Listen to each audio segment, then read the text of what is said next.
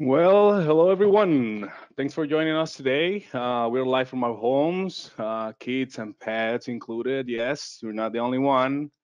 My name is Said Lama. I'm the industry account manager at SolidCAD for the civil market. And today with me is Matt Colbert and Colin Godet. We're technical consultants for the civil market as well. A couple of things first. We are recording this, so we'll make it available to everyone to review afterwards or to share it with your coworkers. We will be posting it on your YouTube channel where you guys can access these videos as well as all kinds of other technical videos. So the easiest way is to go to our website and click on the YouTube icon at the top of the page. So with this being our first Civil 3D Best Practice series, I thought I'll just introduce what these are about and why we're doing this. So we're gonna run this every week on Tuesday, and it's a way for us to keep all of you guys up to date with Civil 3D. And we're gonna show a compilation of industry best practices for different features. So today's topics will be alignments, and this is the agenda we have created for you. We're gonna do a brief introduction. Then we're gonna talk about essential alignment creation techniques, alignment for cul-de-sacs, alignment for reverse and compound curves, alignment for profiles, alignment and profiles for bus bay and passing lanes, and finish up with a Q&A. By the way, we're gonna do Q&A, but we're not gonna open up for audio because there's a lot of us in this webinar. But feel free to type them in the question section on your GoToWebinar panel. We will address them along the way, and if it makes sense, for the most part, we're gonna take those at the end of the broadcast. As many as you know, we're a part of the Cancer group of companies, and that allows us to offer other solutions from our partner companies, ensuring that you have access to all your software and hardware needs. For 20 years, we've been helping organizations make things faster, increase their margins, and reduce business risk through some of our professional services like training, data management, workflow assessments, and optimizations. We specialize in technology that support multiple industries, including architecture, construction, engineering, civil infrastructure, and manufacturing. We have the largest team of industry experts across Canada, all time zones, both official languages.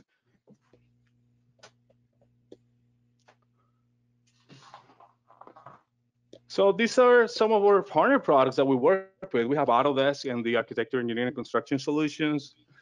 Bluebeam with the review solution. For those who don't know, is a PDF creation and collaboration technology specific for our industry. This product comes very handy for virtual meetings, especially now being self-isolated at home. We have here also CTC tools with the productivity tools for Civil and Revit, and our Safe software, which is a data integration platform. So our industry team have come together with a bunch of service bundles that contains a variety of tools and services. Like this one, go live with BIM 360 Designs in Docs. So customers were looking for a BIM-centric platform that collaborates and connects design and construction processes and your project teams in one place. This is the bundle for you. We have also Bluebeam bundles. If you're looking to implement Bluebeam in your workflow, strengthen staff and encourage team collaboration, this is the bundle that are worth investing in. And finally, our Accelerate to Beam bundle that embraces the functionality of Civil 3D and wraps a combination of training and professional services. Before we start with our technical content, I would like to show you a little bit of what we have for you in the next upcoming days and weeks. We have our next Civil 3D Best Practice series, which are corridors next week, and the pipe and pressure networks in the following week. We also launched our productivity workshops, which are enhanced targeted half-day lecture-style sessions designed to demonstrate efficient workflows and tips about our advanced Civil 3D topics. And finally, our classic courses. You all know about our courses. Now they are being delivered remotely. So a student will be attending the classes via internet connection from their home or office. Please, I invite you to visit our event section in our website for a full description and registration. Now I'm gonna hand over to Matt, who's gonna talk about Civil 3D best practices when working with alignments. Matt, please. Thank you, Saeed. Welcome everybody to the first in the series of best practices. Let me just share my screen.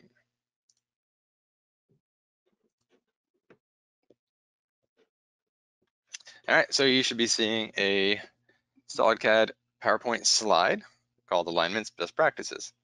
Before we get going, just a little bit of housekeeping. The GoToWebinar interface should be on the right side of your screen, has lots of tabs, has questions tabs, a chat tab, a handout tab. The PowerPoint that you're about to see me present is available via handout. So feel free to go to the handout section and download this PowerPoint. We'll be running a couple of polls throughout the webinar as well. Not that you'll have to do anything, it's just going to pop up on your screen and just answer as you would normally. If you have questions, please post them in the questions tab. There's a chat tab there too, or at least there should be. Feel free to chat amongst yourselves that way, but if you have a question, Colin Gaudet is one of my technical consultants. He's going to be answering your questions during the webinar in the questions tab, so please ask them in there. Colin, you good to go?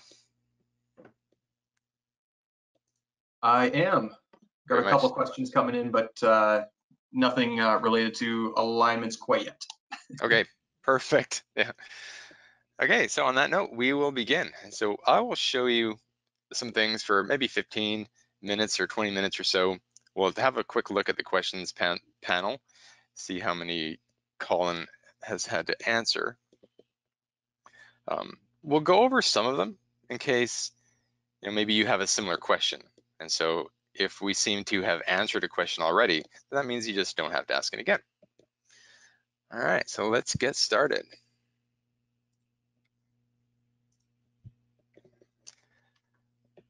So today's going to be sort of split up into 4 major bundles.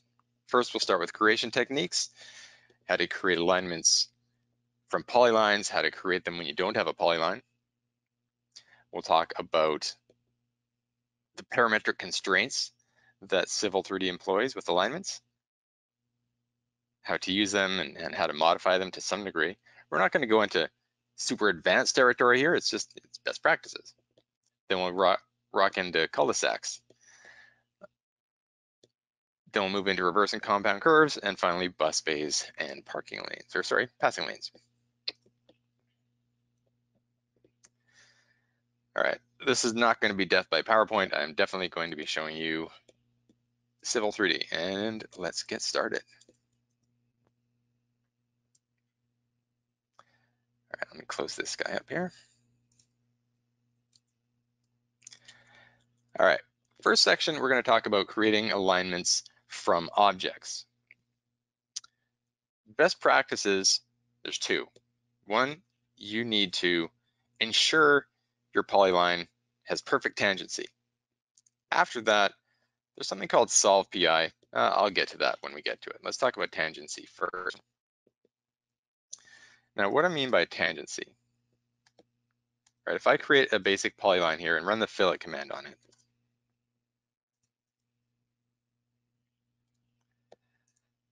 I created that polyline, I've used the fillet tool. This polyline is perfect tangency. If I move this over here, this is what I mean by not being tangent. Now, this is obvious.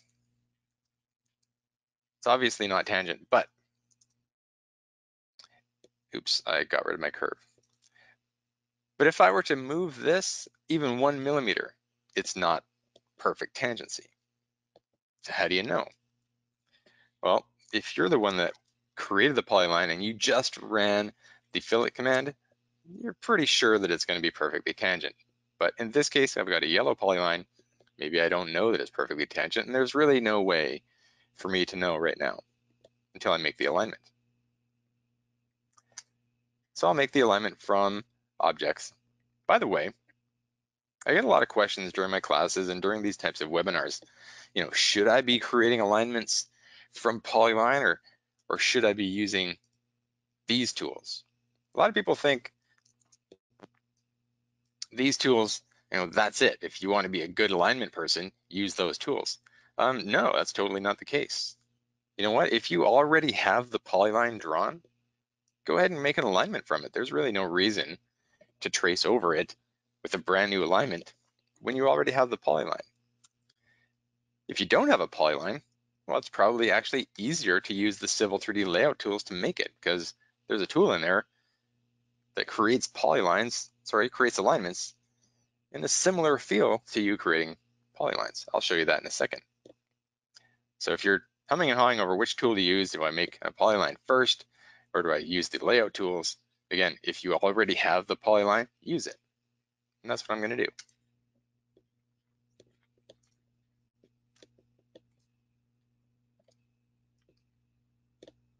All right, I'll give it a name. Got to name everything in Civil 3D, of course.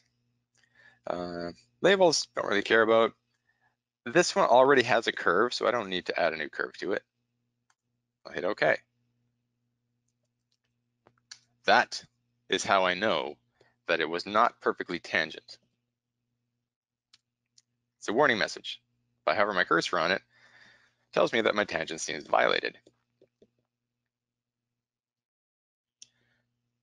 So what do we do about it? Well, I could undo and fix the polyline, or I could just fix it right now. But guess what? You may not get this. That's a setting that has to be turned on. Okay, so I'm going to go into the alignment properties here.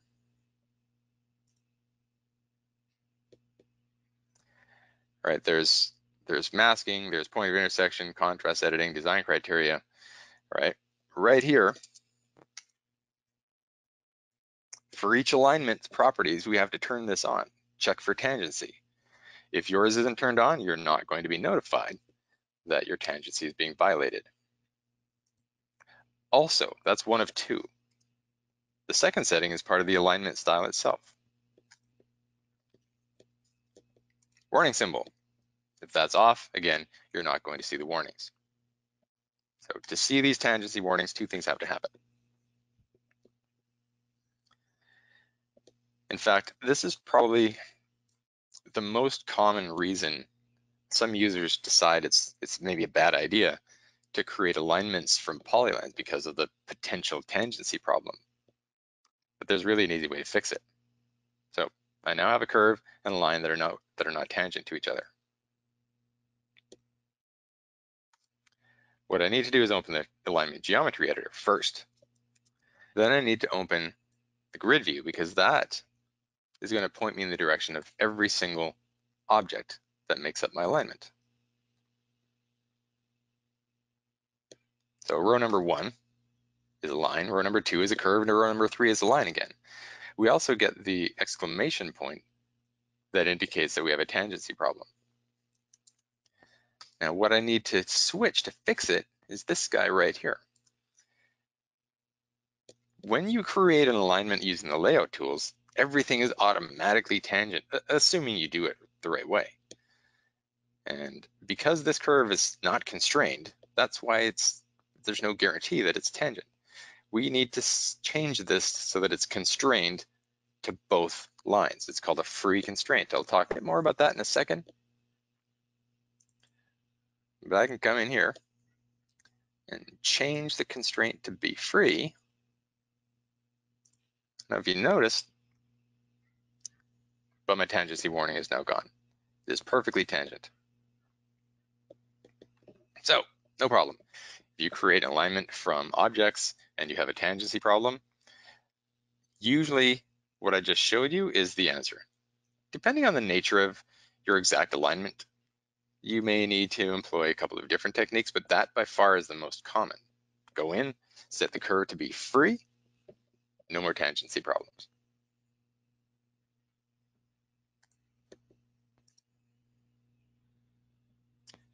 Scenario number 2. We have created an alignment from polyline. Our tangency is perfect, but we get behavior that maybe isn't exactly what you want, right?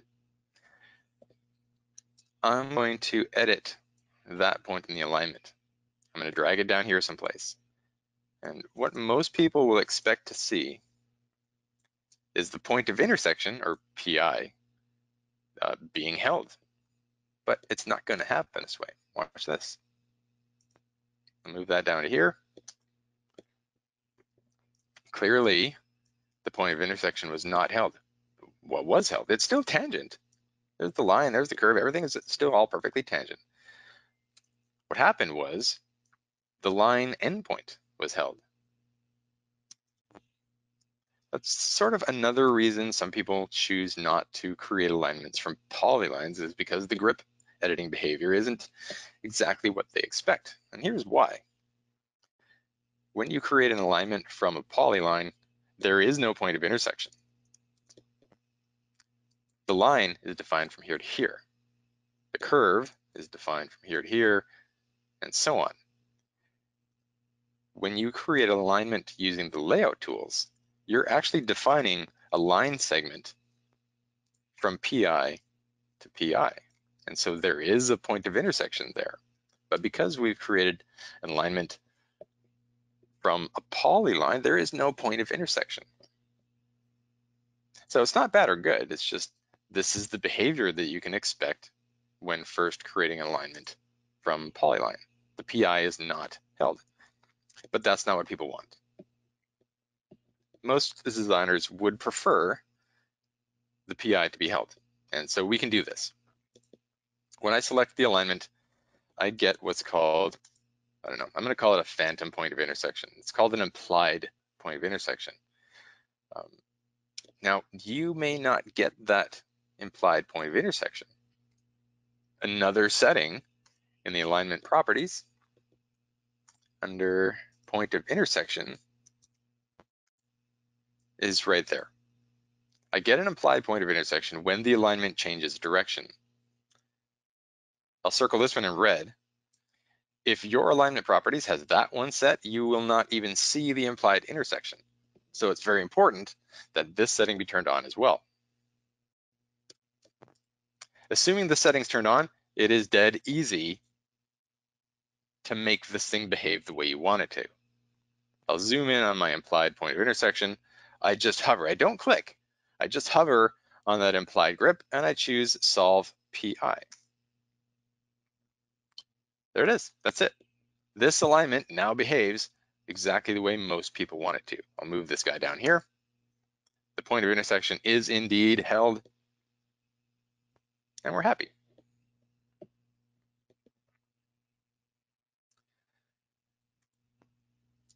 All right, what's next? Layout tools. Now I'm going to take a break just for a second. It's about quarter after. Colin, any questions of note? We are free and clear of questions so far. Very good, very good. Being Thank you, easy sir. on us today. All right. Thanks, Colin. All right, I'll continue.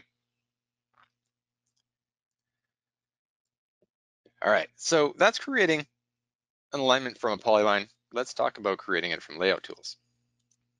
I'll use the same drawing. When I teach the Civil 3D class, I talk about making alignments from polylines. I talk about making them from layout tools. And again, if you already have the polyline, just use it, make an alignment from it. But if you don't, go ahead and think about making alignments from layout. Instead of going to the extra step of making the polyline first and then converting it to an alignment, let's just make an alignment first. I'll call it road A.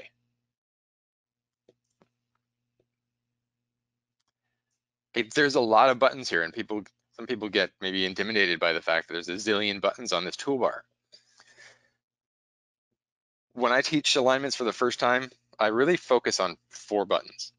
So I'm not going to talk about all those buttons right now, but for you, for the future, if you're sort of trying to get used to this toolbar, I'm going to point to those 4 buttons right now.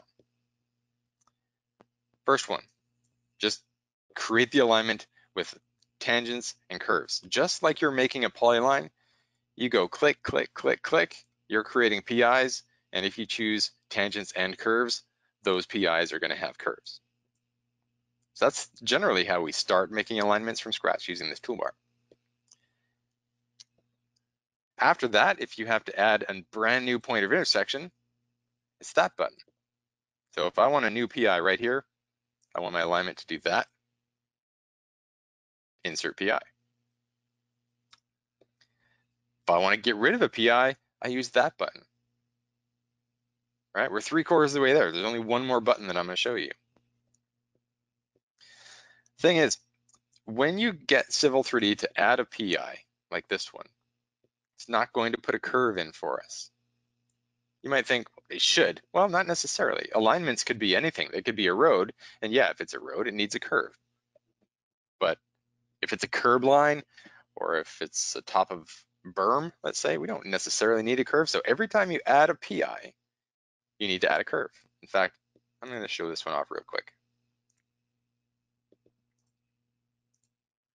I'll make a new point of intersection right there. As you can see, no curve. This, by far, this is the 4th button, by the way. There's other curve tools, yes, and I'll talk about them a little bit in a second. But for points of intersection, this is by far the most common tool you're going to use. It's almost like the fillet command, but of course it's an alignment, so we can't use the AutoCAD fillet command. So I'll use the free fillet. All right, let me check it out. Pick the line before, pick the line after. So less than, what's the radius? I have no idea. I'm going to try 200. Okay, 200 works. That's it. There's the 4 buttons. I would say, in my experience, the majority of users get away with these 4 buttons. That one, insert PI, delete PI, and then add a curve.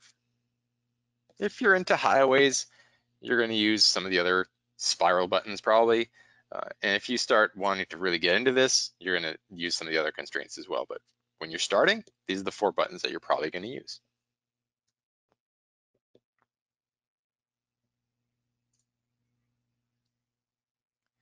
Now, constraints. These are parametric constraints. And what that means is you give it some parameters and the alignment is constrained to those parameters.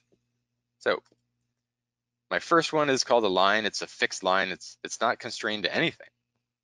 The second one, however, is a curve that is constrained on both sides. Now, a constraint on both sides is called a free constraint. It's constrained on both sides. So for example, this curve right here, it's constrained on both sides. Basically what that, long and short of what that means is, it's always going to maintain tangency. Any change I make to the line before or the line after, that curve is constrained to both this line and this line. Because it's constrained on both sides, it's a free constraint. But it doesn't have to be constrained on both sides. And you do not have to create your alignments from beginning to end in all cases. Right, here's another example. That's station 0. My alignment is going to go all the way over to here someplace. I've designed half of it. There's a big rock face here that I want to avoid. There's some places in this alignment that I really need my alignment to pass through. Other places it's like, man, I don't really need, I've got some play area.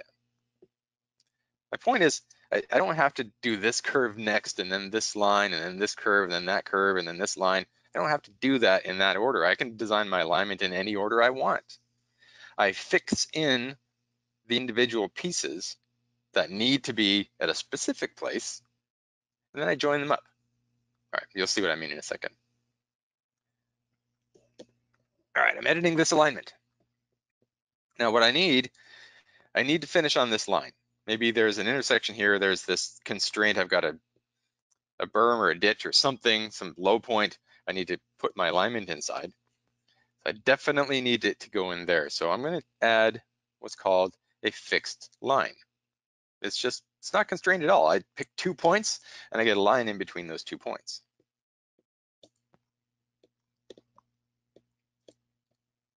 There.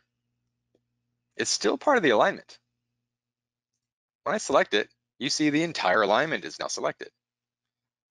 There's no labels on it because it's not connected to the rest of the alignment. But it's still part of the alignment. Once I connect this up, then everything's going to be good. All right. Next, I'll go over to here. I know that I want a curve here someplace. Maybe I'll start the curve at the end. I don't know. I know the radius, but I don't know maybe how long it is. So I'm just going to guess. Now, this curve is going to be constrained on one side. Remember, constrained means tangent. So it's going to be tangent to this line on one side. A constraint that is fixed, or sorry, a curve that's constrained on one side is a floating curve. So free curves are constrained on both sides. Floating curves are constrained on one side. And so to add curves, here's the 3 different options. We got fixed curves, which aren't constrained to anything. Floating curves, which are constrained on one side, and free curves, which are constrained on both sides. And there's lots of different options for constrained curves. I can attach this curve to an entity. I can choose a radius. I can choose a through point. Now, it's from entity. Notice it doesn't say from the end of an entity. So somewhere along that entity, if I want to constrain it to the end, I can choose this or that. Now for me, I want my curve to begin at the end of that line. I want to type in a radius. I don't know the length right now, and it doesn't really matter, but that's the tool I'm going to use, the second one. All right, here we go.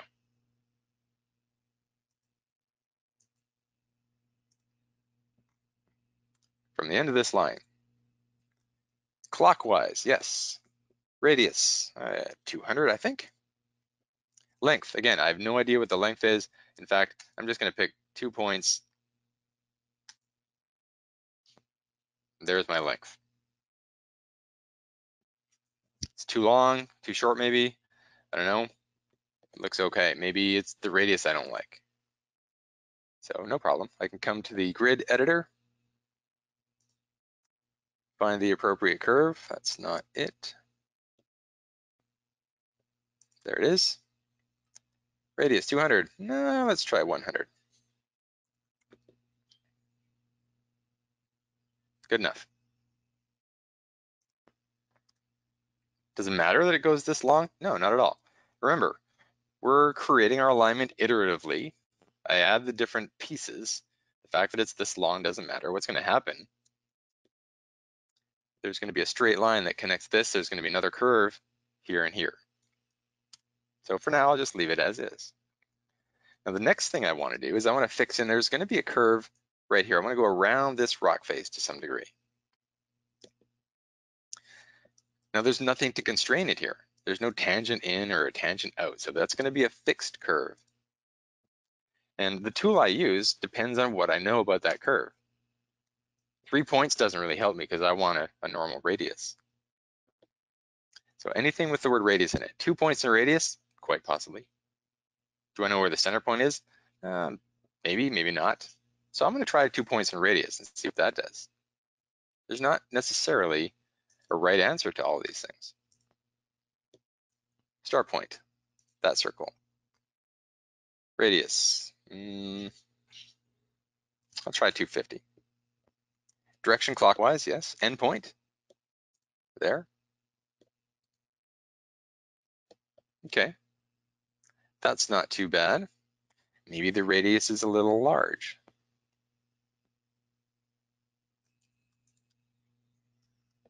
Or maybe it's just fine. Let's see. What I'm going to do is I'll erase it. And I'll just start, oops. erase sub-entity, there it is. And maybe I'll just try it again. 2 points radius. Let's try 75. Okay, that seems reasonable to me.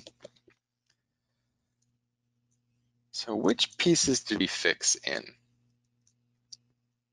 Fix that in. We fixed this in. This was just sort of an extension of the other part of the alignment, so I'm not going to say we fixed that one in. But now all we need to do is connect these three parts, because I created these three parts for a particular reason. Now I just need to connect them in. All I need is a line from here to here. Now this line is constrained on both ends. It's constrained to this curve and it's constrained to that curve. So because it's constrained to both ends, it's a free curve, sorry, free line. It's attached to this curve, it's attached to that curve. Now you can see what's going on. Once everything's connected, I get the appropriate labels. And then finally, essentially, I just want a fillet command to connect these two up. Because it's constrained on both sides again, it's a free curve.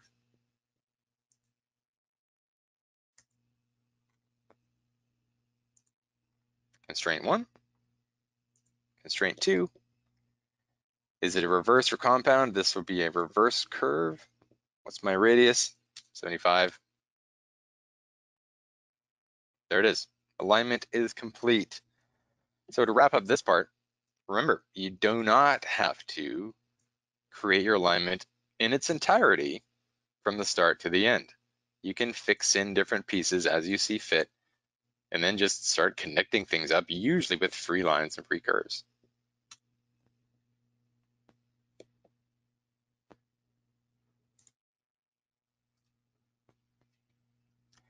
Moving on to cul-de-sacs now. Might as well take a look at those questions. Colin, anything of note? Nope, Matt, you're doing a great job. No questions so far. Holy crap. All right, well, in that case, let's start engaging the audience a little bit. I'm curious. I'm going to say I'm going to ask, that is, how you create your alignments. All right, so what you're going to see on your screen is a pop-up any second now on how you create your alignments. So take the next several seconds, answer how you normally create your alignments. Lines, curves, polylines. Do you like to use the layout tools? Or do you use both, depending on the situation?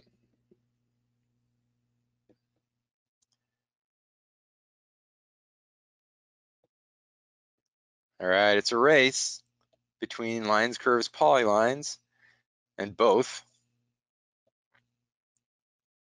And we are done. Everyone's already answered. Okay, so I'll close the poll. And I'll share the poll so you can see it. Here's how everybody answered. So alignment layout tools is only 5%, but that's okay. The bottom one I'm actually happy with, both depending on the situation, right? 42% of everybody here depends on what they do, and that's perfect. So for those 53% on top, lines, curves, polylines, remember, that's just fine. Depending on the nature of your alignment, if you already have that polyline, what you're doing is perfectly fine. What I'm going to show next, however, cul-de-sacs, it's really quite important that you do not create a cul-de-sac with a polyline, because you're going to have tangency problems all over the place.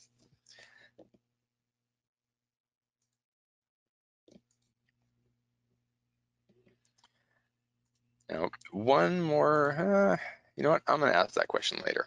Okay, cul-de-sacs. By the way, when you download this PowerPoint file, there's a couple of pages, this one and the next one, that are going to have a picture that's sort of like this. That's a link to my Autodesk knowledge base channel. I've recorded 37-ish videos up there, and that's a link to my video that talks about this exactly. So if you want to learn a bit more after this webinar, feel free to click on those links. All right, cul-de-sac begins with the bulb, right? So here, number one at the bottom, I'm pointing at the bulb. That's what you do first, right? Then you create your what is essentially edges of pavement. And then finally, you create the little radii that connect the edge of pavement to the bulb. Now you might ask, well, why do I need this even? Can we just draw this with, excuse me, AutoCAD tools and then show it on my plans? Absolutely. But if you're going to create a corridor for this cul-de-sac, you need this alignment to follow your edge of travelway or your edge of pavement. If you're not doing a corridor, you don't need to do this. I still might though, because it gives me some pretty cool flexibility later. All right, demo time. I'm gonna close all these drawings because I don't need them anymore.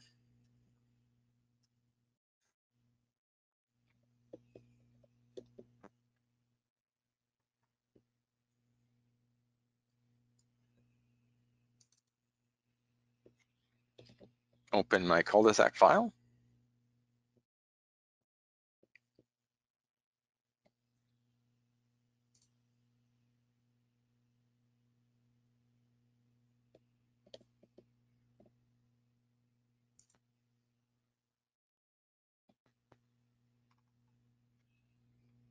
Okay, here we are. All right, so what I want to do is right there, that is an offset of my alignment. I need that. You'll see why in just a minute, but I'm going to offset my alignment by, let's say, 3 or 4 meters either side. Whatever your lane width is, I'm going to offset those. When you offset an alignment, you end up with polylines. So I'm going to snap to those in a second. So first, I'm going to make my cul-de-sac alignment. There it is. Labels, sure.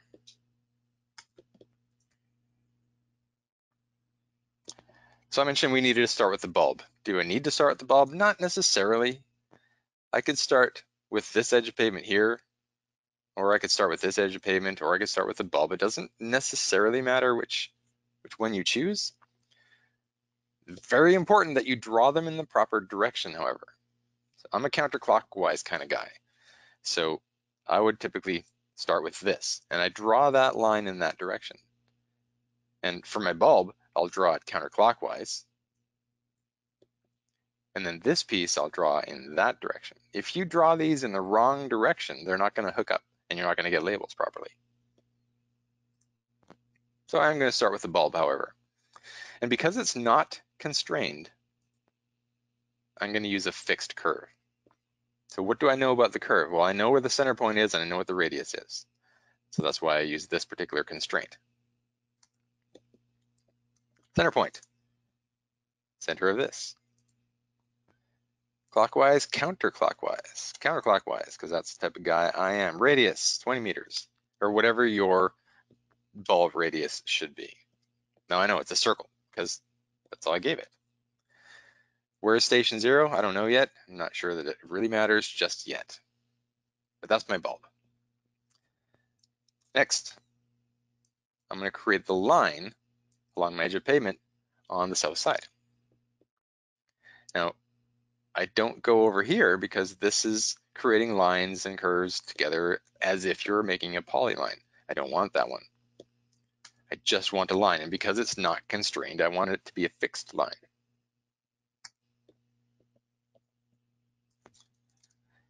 Where do I put this?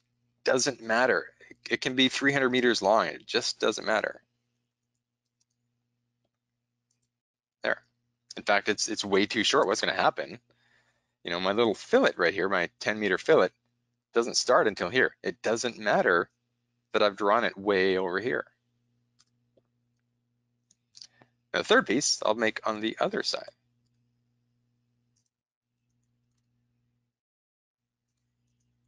Again, drawing it in the proper direction.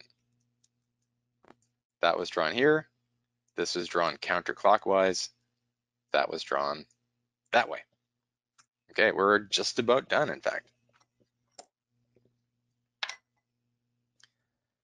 Last thing is that little fillet, the little free curve that connects the line and my bulb. Because it's constrained on both sides, it's a free curve. There it is, between two entities and a radius. First constraint. that piece of the alignment. Second constraint, the bulb. Less than 180, is it compound or reverse? It's reverse because they go in different directions. What's the radius? 10. All right, I might as well do the other curve while I'm at it. What's the first constraint? This time it's the bulb because that's the direction we're going in. Where's the next constraint? My line. It's also reverse, and it's the same radius. There it is. Everything's all connected up. You see my labels go all the way around. Cul-de-sac done.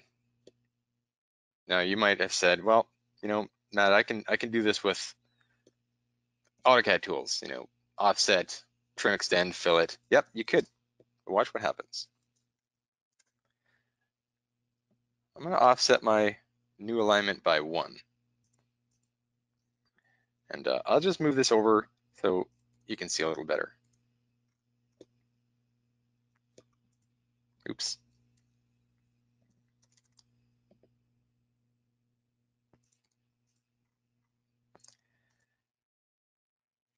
If you were to make an alignment from this polyline and you started to, maybe you decided you wanted to make the bulb a different radius. So you started to grip edit things.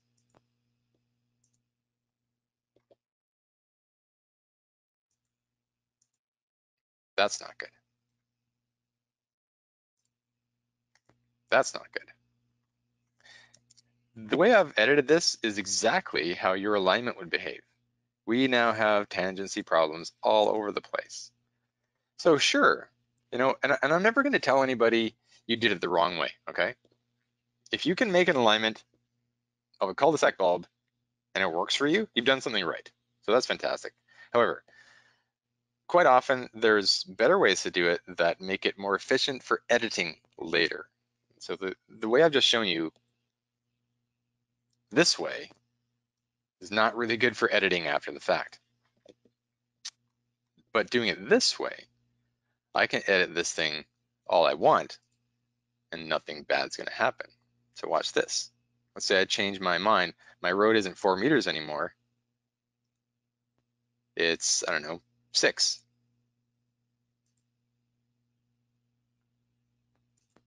Right, I've changed the offset of that piece of road. I'm still tangent. Or maybe I want to change the radius of this.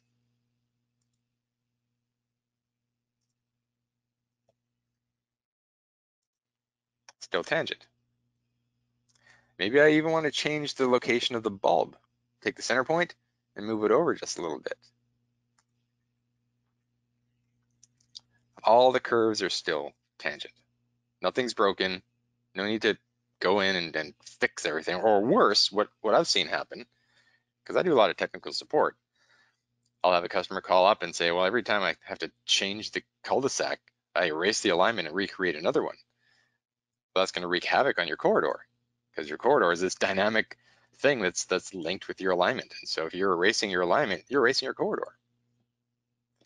So using the appropriate constraints for cul-de-sacs and then making edits to it is completely the best way to do it. Most efficient for editing after the fact.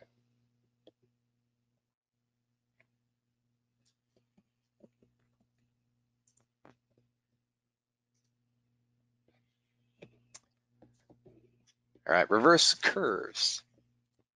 Actually, Matt, can I jump in with a good question that we can address for everyone? Yes, absolutely. Go ahead. Awesome. So we've got a question here. When trying to best fit an alignment to match an existing road alignment, how would you go about approaching that? A best fit to match an existing road alignment. So Yes. there's a couple of best fit options. So if I go under here, I've got create best fit alignment. So there's 2 basic things. There's a best fit alignment, but then there's also best fit subcomponents or best fit constraints, right? So there's a fixed line best fit. There's a floating line best fit. Pretty much, is there curves?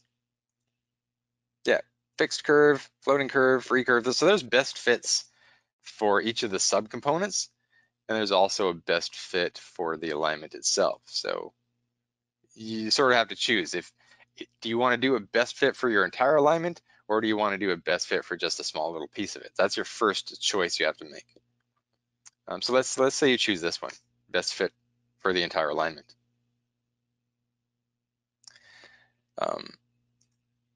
When you choose a best fit for the entire alignment, you choose input types, right? Are there blocks that are inserted maybe at the center of your road? Are there AutoCAD entities? Are there AutoCAD points? Are there Civil 3D points? Or maybe it's a feature line that you've connected your survey with. So you pick that as an input type. And then you decide, do you want a minimum radius? Do you want to use spirals? And then the rest, your alignment name and all that stuff. And so without going into too much more detail, that is how everything is started. And so after that, after you create it, you can adjust the weight of each of those things. So for example, if you have, let's say, a feature line and you have a block and you definitely need your alignment to go right through that spot, you can put extra weight on that one data point so that your alignment definitely goes through there, but the rest of it can float based on other best fit parameters. So that's about as far as I can answer it so far. Whoever asked that question, good question, by the way. If you need a more detailed answer or something to do with your own personal scenario, feel free to email us afterwards and we can look at your specific case. Great. Thank you very much, Matt. Okay, Colin, thank you.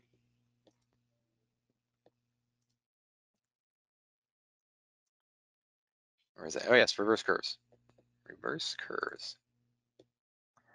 Reverse and compound curves, they are very similar.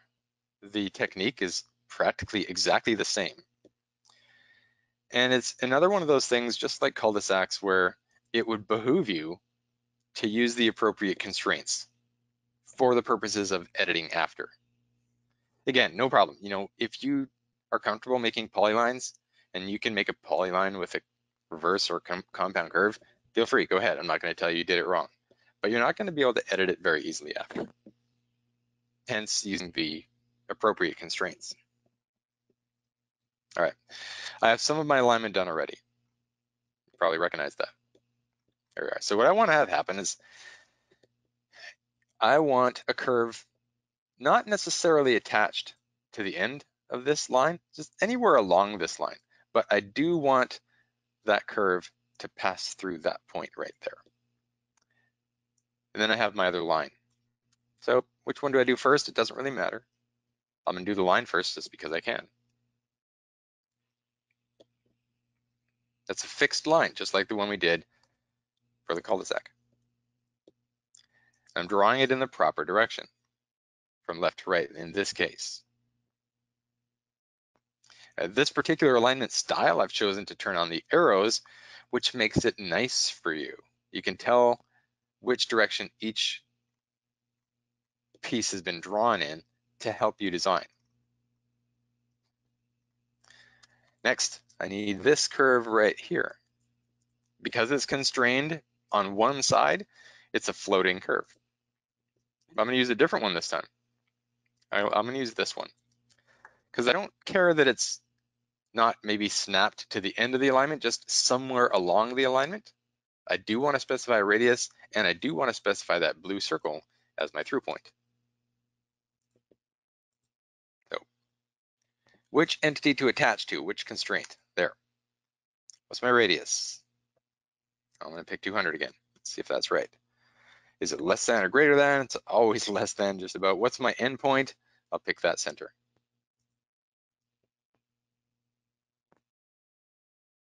So far, so good. There's only one more thing to do. Connect these two up. And it's constrained on both sides, right? It's constrained to this curve and it's constrained to that line segment. Because it's constrained on both sides, it's a free curve. Pick the first constraint, pick the second constraint, less than 180. Now it says it's a compound, sorry, yes, compound or reverse. It's reverse because they go in different directions. What's my new radius?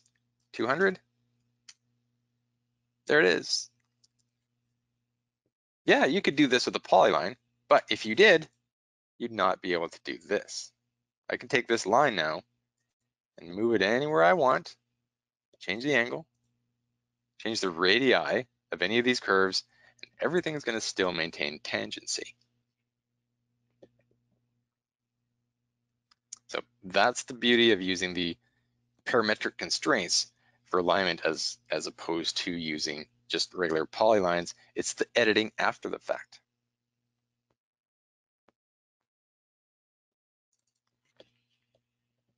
All right, I'll do the same thing, except this time it's going to be with a compound curve.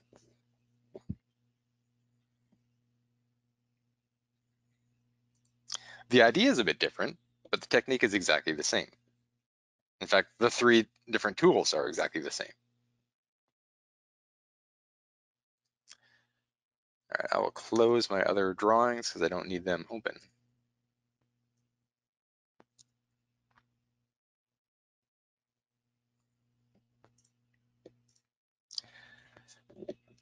So here's our goal.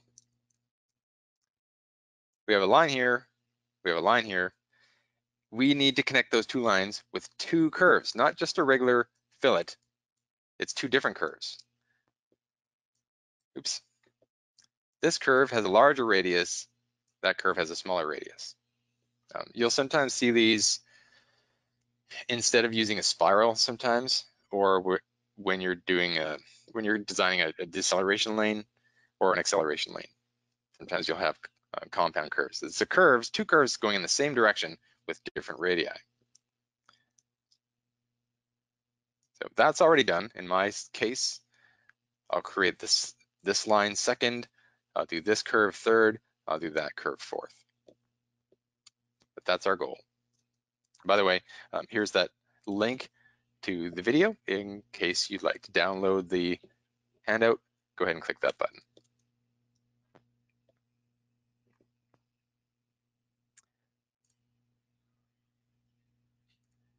Open up the geometry editor, another fixed line, just like we did before.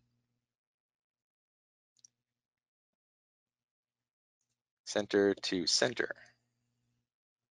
Another floating curve, just like we did before, except this time, I think I do want to use the alignment end radius length. Attach to here. Direction clockwise this time. Radius, I'm going to try 60. Length, not really sure. Let's do that. Okay, that's perfect. That's typically how compound curves work. The first curve is so big that it extends past where your line is. And then when we finish this up, is we have another smaller radius that connects these 2. That's going to be constrained on both sides. Constrained to this curve, constrained to that tangent. Both sides constraints means you got it. Free curve fillet. Constrained to this curve first. Constrained to this entity next. Compound or reverse. This time I get to use compound. What's my radius? Well, it's something smaller than the other one. The other one was 60. This one, I'll try 30.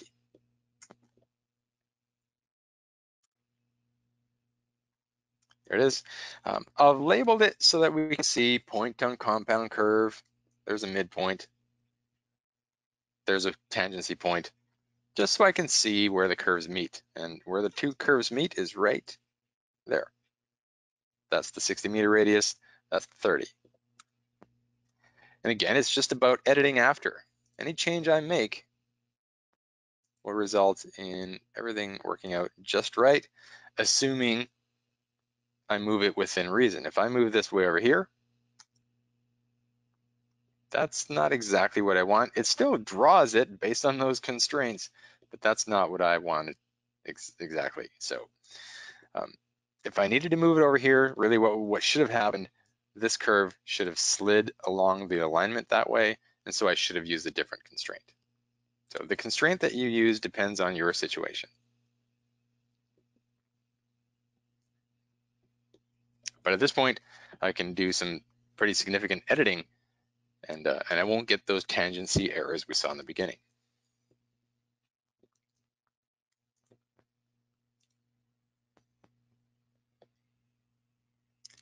Mr. Colin, how is our questions coming along?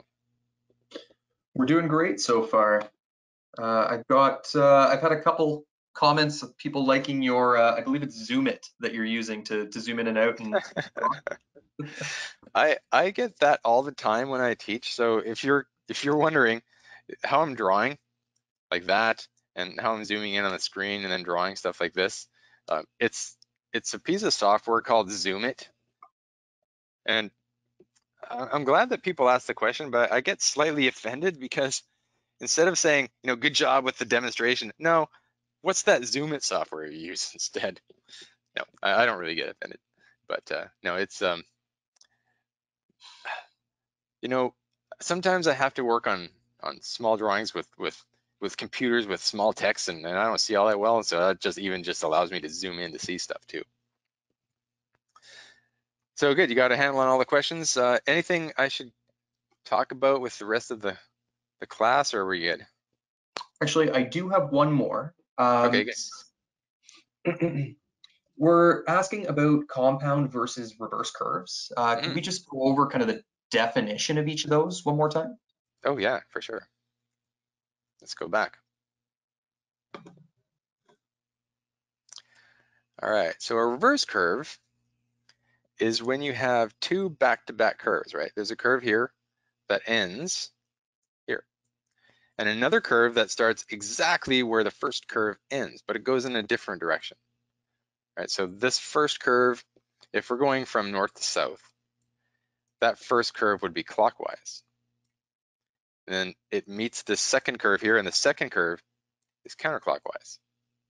So that's what a reverse curve is. It's two back-to-back curves going in different directions. One's clockwise, one's counterclockwise. A compound curve is still two curves back-to-back, but they both go in the same direction, right? There's where the curves meet. That's a 60-meter radius going clockwise. That's a 30-meter radius also going clockwise. That's it. Reverse is two curves back-to-back that go in different directions. Compound, two curves back-to-back that go in the same direction. There's a definition of reverse versus compound. That's great. Thanks, Matt. And Okay, if Colin. we have any other questions about that, we can kind of reach out afterwards. Absolutely. So I'll finish off today with alignment offsets. It's just a hair after 1 o'clock. We'll be done about 1:15 or so. We'll see if there's any more questions at that point, and then Syed will close it off. So let's finish it off with alignment offsets.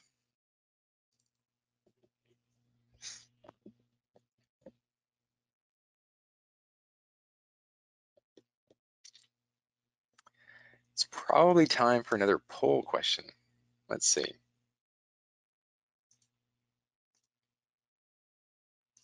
So this question is about fixed floating or free alignment constraints.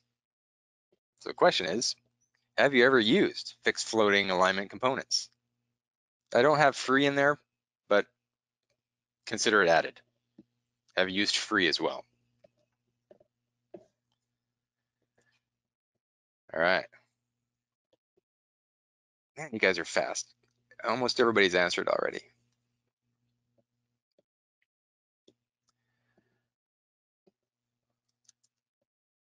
All right, 62 and 38 is 100, so everybody has answered. Thank you. We'll close this and we'll share it. Here's the results. So 38% have used fixed floating or free components, and 62% have not. And again, that's totally fine. I don't know what your typical design scenario is, so if it makes more sense to just use a polyline, then go ahead and do it. If you're highways, if you're cul-de-sacs, and you haven't used fixed or floating or free constraints, it's probably time you should start, just because everything's going to be a lot easier to edit after the fact. Cool, thank you. We'll hide that one.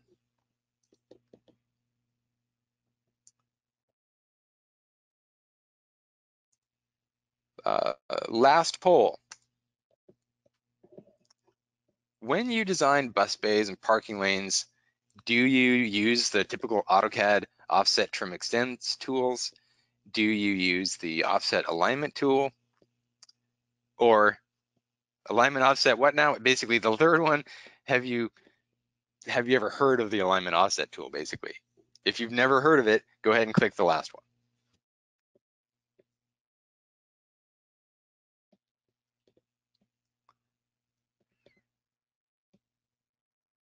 Okay, it's a race. We've got 42% so far, 26, 33. And that's 100%. You guys are so good. Okay, I'll close this and I'll share the results. There we are. So bus bays, passing lanes, 40% use the AutoCAD tools, 26% understand how the alignment offset tool works, and 34% maybe have not heard about what the alignment offset tool is. Fantastic, thank you very much. I will hide that poll.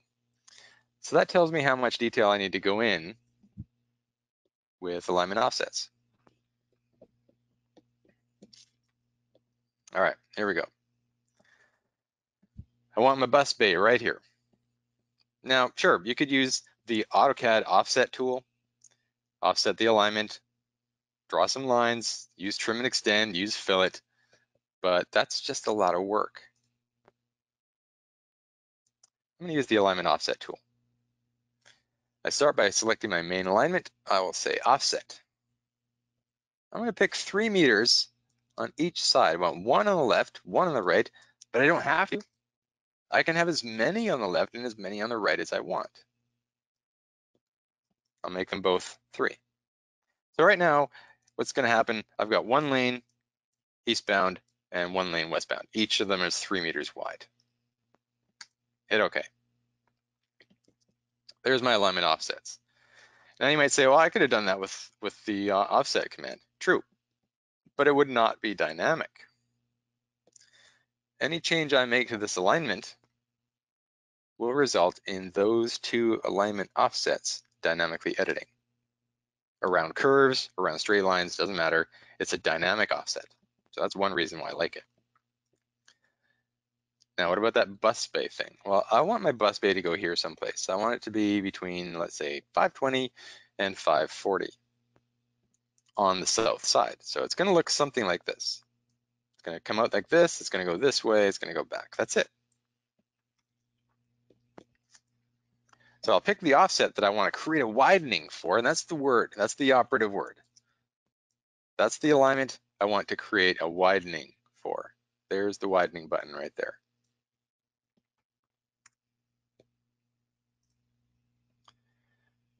Do I want to make the widening piece a new alignment? No, I want to be part of this one. Start station. Let's go, I don't know, 500. End station, 540. What's the new offset? 6. Not an extra 3.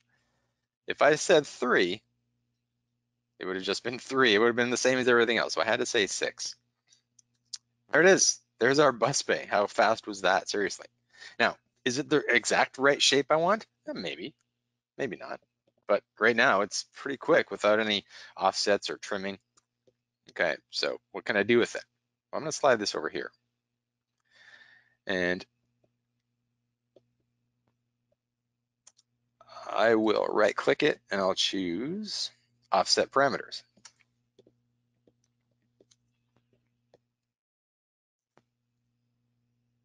Shoot, sorry about that. There we go. Now, here's my interface for my offsets. I have a transition in, I have a widened region, and I have a transition out. And when I click each one of those 3 regions, it highlights for me in plan which region I'm dealing with. So for that region in, right now it's a curve, line, and a curve. The transition length is 25 meters, and I've got 8 meter radii. What if I don't want that? I just want a total line. I don't want any curves. Completely linear, 25 meters, maybe that's too much. Maybe I want 5 meter transition. depending on the nature of your particular bus bay, it's pretty easy to make these changes. Maybe 5's not big enough. Maybe 10's the right number. Perfect, okay. And so for the widened region, maybe you know that your bus is 20 meters long. And so you can type in the required length here, 20 meters. And then the transition out, maybe I'll use the same as before. It's a line transition with a 10-meter length.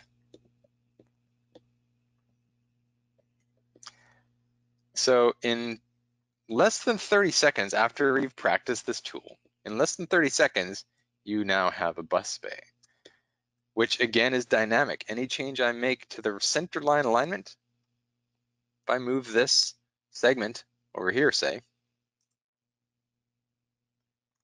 that bus bay remembers everything about itself.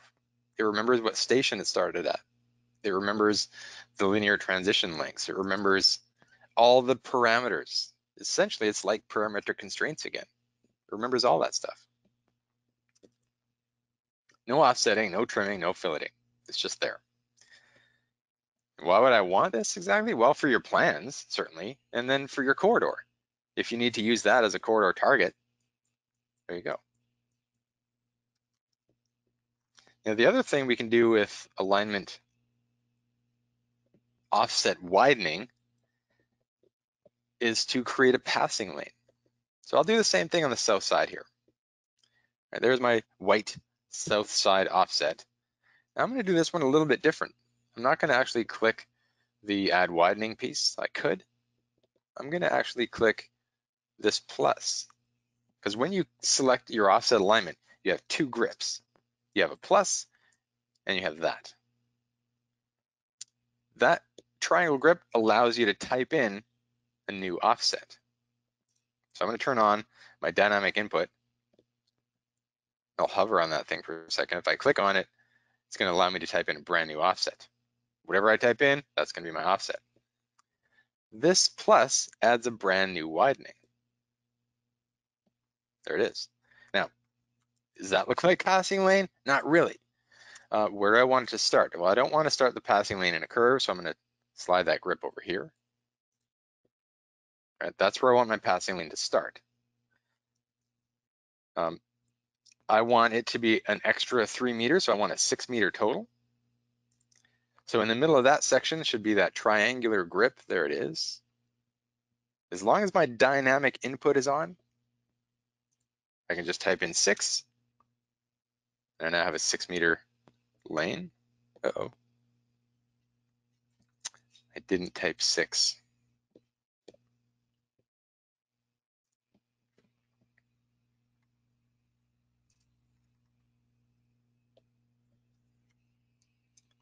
Six.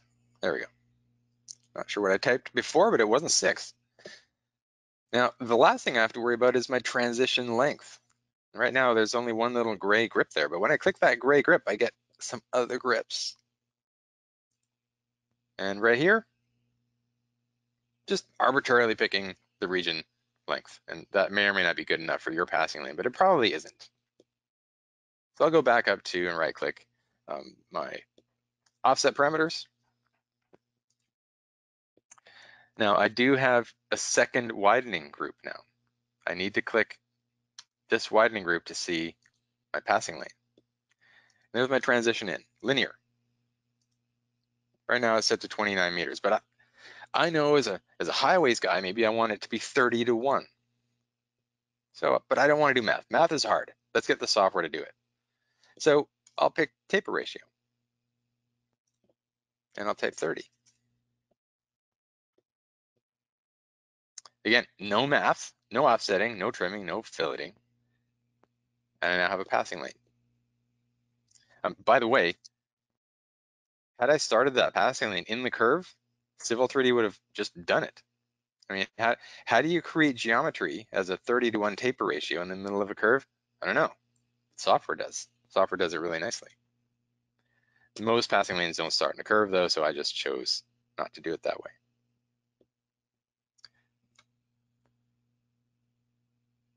So alignment offsets for bus bays, alignment offsets for passing lanes, makes pretty quick work of it. Now the last thing I'm going to show you today is about one more offset. And it's a reasonably new feature for Civil 3D. Now, I do need to have a profile. So I'm going to quickly create a surface profile and a design profile. Bear with me for a moment.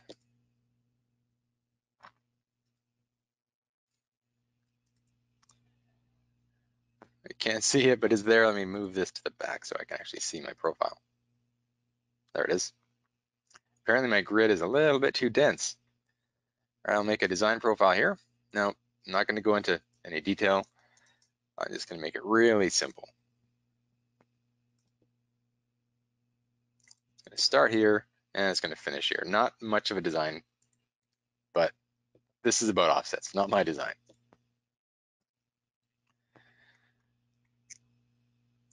I'm going to create another alignment offset. I'll make this one 10 meters on the left, and I don't want one on the right. Now, if I just hit OK, that's a horizontal alignment offset only, but there's another option here. I can create, not only can I create the horizontal 10-meter offset, but at the same time, I can create a brand new offset profile based on my design profile, placed in my profile view at 2%. Let me choose a different style so it looks differently. There's my horizontal 10-meter offset. And if I did everything right, I should see a second profile lower than my first one. There it is. That's my design profile I started with. That is the secondary offset profile, and it's dynamic. So if I were to change that 10-meter offset in plan to 5 meters, what happened?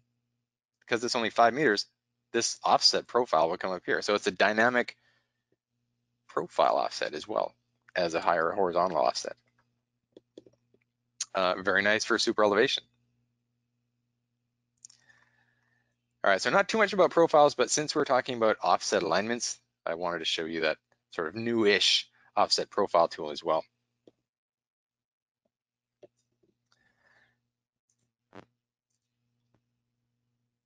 Show the bus bay, show the parking lane. So what do we do today? We talked about creation techniques. We talked about tangency. I showed you the solve PI option. Talked about the use of the parametric constraints. Then we moved into cul-de-sacs and why we should be using those parametric constraints instead of polylines.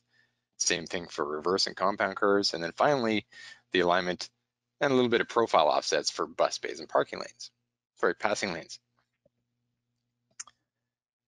And that's pretty much at the end of my option. There's my email address. So feel free to email me or just go to SolidCAD support and email our support team. They can get you in touch with us if need be. What about our question situation? We do have a couple good ones. So one comes in and we're asking, can we convert an alignment back to a polyline once we're done using the alignment creation tool? So this is not creating from an object. This would be using the creation tool and then looking to extract a polyline from it. I just offset it twice. So I'll just offset the alignment one direction. That's a polyline, and then offset that polyline back that same direction. And now I have a new polyline that's right on top of the alignment. There's no tool that's built into the software that just converts an alignment to a polyline, except for the explode command, but you probably don't want to use that. So offset it one direction, and then offset it right back, offset that polyline back, and now you have a polyline where your alignment is. That's great. And then we've got another one coming in talking about pond creation. How would we use an alignment for pond creation? How would I use an alignment for pond creation? Well, it's my opinion, because just of the nature of ponds, they almost always are more suited to grading objects and feature lines than ponds, sorry, than alignments. But not to say that you can't use an alignment, because I'm assuming that whoever asked the question is ultimately wanting to create maybe a corridor with a pond, or maybe that pond has a spillway on one side, and in which case, you know, sometimes the alignment and profile is a better tool.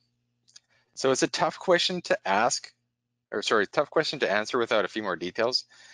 So what I'm gonna do real quick, how much time we got? In 2 minutes. Okay, in 2 minutes, I'm gonna show you what I got. Before I do that, are there any other ones that are maybe faster? There is one more with respect to criteria, design criteria, and Yes. the paper lengths. Does the design criteria in native brought in with Civil 3D have the ability to set transit or taper lengths? Oh, for like a passing lane? Exactly, because that would be based on speed and that would be based on speed and offset. True. I don't know the answer to that question. I have a feeling that it's not part of the design criteria, because the design criteria is typically for the center line. But I've never been asked the question. I've never looked into it. So I don't have an answer to that one right now. Okay, no worries. Okay. All right. We can follow up afterwards with more detail if necessary. Okay. So for the next 2 minutes, I'll just talk quickly about the pond. As I said, I would typically use feature lines and grading tools to do ponds. But sometimes I know that, especially if the pond isn't one elevation all the way around, sometimes it's easier to create the elevation part as a profile. In fact, what I'm going to do is I'll demonstrate it as if it was a berm as opposed to a pond. So let's do this. So I'm going to call this berm. There we go. Labels, don't care about. Don't need curves. Berm, berm, berm, berm. All right. There's my berm center line. And so with berms, if this is the existing ground, this is profile, by the way, a berm will often go up like this. It'll start at the ground, it'll go flat like this, and it'll come back. That's often what berms look like. Sometimes you need a spillway in the middle of a berm.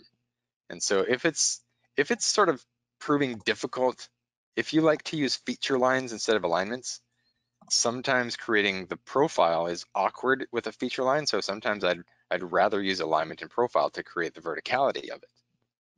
I'll still use the feature line to create grading, but I'll begin with the alignment. So in our case here, let me just quickly create a surface profile.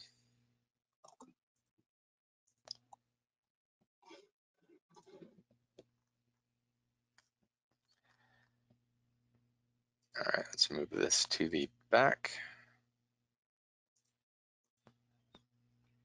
So far we have an alignment. I'm going to make a berm profile, and I'm not going to be too careful with it, just because for the lack of time. All right, I will start the berm exactly on the endpoint. I'll go up to represent the top of my berm. I'll go flat, also to represent the top of my berm, and I'll finish at the end. So there's my berm profile. And for me, if I'm doing a berm, I actually like doing alignments and profiles because I need to put that spillway here. It's way easier for me to do that using these tools than it is using the feature line tools. But I still need a feature line to do grading, but I just have an alignment and profile now. So to get the feature line, I use, where is it? This, right there. If your alignment has a profile, I can generate a feature line from both of those objects. So I select my alignment, there's my feature line site, there's the profile that I'm going to use, there's the style, create dynamic link to the alignment. So now, I don't want to do any weeding. I now have something called an auto feature line that is dynamically linked with that alignment and that profile. Any change I make to either of those things, the feature line will update itself.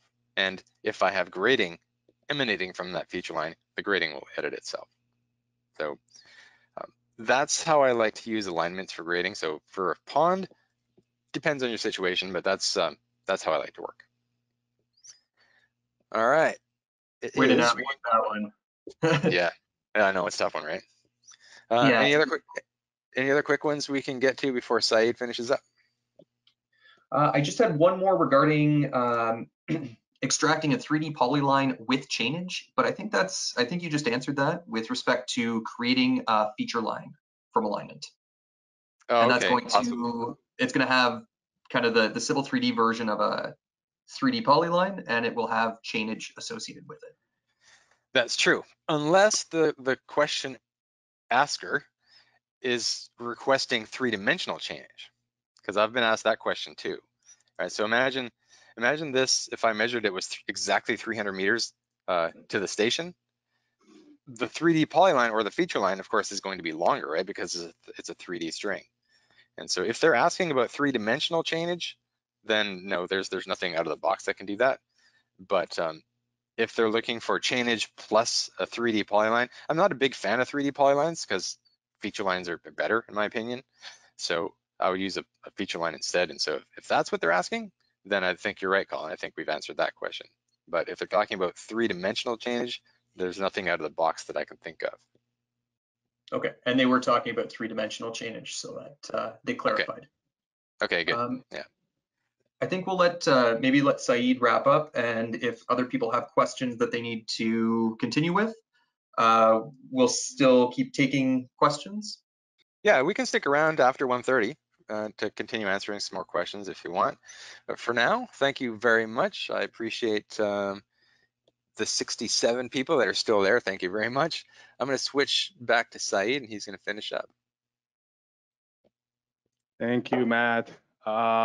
Just for those who missed it at the beginning, I would like to emphasize a little bit about the bundles. These are difficult times. A lot of people working from home, setting remote environments. So these bundles will help you. If you need to set up a centric platform to collaborate with your team or in one place, so BIM 260 is the answer. You can reach out. We can have a demo for you really quickly. Also remind you about Bluebeam. Bluebeam, it's a tool. When you have remote meetings, you have to mark up drawings. There's no more desks. Nobody can sit down in a desk this time. So Bluebeam provides a remote desk where you can mark up at the same time with your consultants, your employees, anybody. And also our accelerated to BIM. So anything templates, you want to kickstart your Civil 3D, your workflow, your setup, just reach out. There's a lot of things we can do for you. And also, quick reminder about our next events. Please go to our website, our event section. There's a registration link, more description about the content. Please register. There's a lot of people in, and we have limits, so please continue registering. And also, I'd like to remind everyone about our Solid Assess. Sometimes you have issues with your deployment or with any out of the products. So we have a team of experts. They're squarely focused on keeping you up and running. So please reach out. This is complimentary to our customers.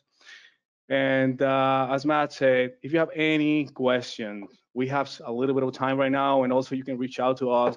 There is our emails and direct numbers to make it easy for everybody to connect with us. So please, if you have any questions, calling, I'll let you take the question list. Thanks, Saeed. Just to finish off, Matt here again. We are recording this session, assuming everything goes well. We're going to be posting it someplace, and where that is, I'm not entirely sure right now. It could be our YouTube channel, it could be a link to the GoToWebinar. Keep your eyes peeled for an email possibly that comes up, or even our website. That's great, thank you. We do have one more question, and I think it is the last one, apart from compliments on your presentation. Cool, thank you, thanks Keith. Asking about a passing lane. So if we could share the screen back to you, Matt, and just take a quick look at it, instead of just a widening, doing a full passing lane. Is that the one from Caitlin? Caitlin, yeah, I think I actually just answered that one via the text. Oh, apologies. Yeah, I see it here no now. problem, no problem. And so the question was, I think how to add a passing lane on an existing road, yes? Yes. So I've never tried. My guess is to create an alignment along the existing edge of pavement and then create an offset, alignment offset from that, and then use the widening parameters from that. That's where I would start. The fact that I've never tried it before, maybe I have to do some experimentation, but that's where I would start. Take that polyline that you already have on the edge of pavement, make that an alignment, and then create an offset and widening from that. That's where I would start. Okay, thanks, Matt. Apologies for the misunderstanding. Oh, no problem. You weren't expecting me to go in there and answer some questions, so my bad. Well, fellas, Excellent. thank you very much for your technical expertise and to answer all these questions. I would like to thank everyone for joining us today, and I hope to meet you again next week for our session about corridors. It's going to be fantastic, so please don't miss it. I wish you all have a wonderful week, and please stay safe.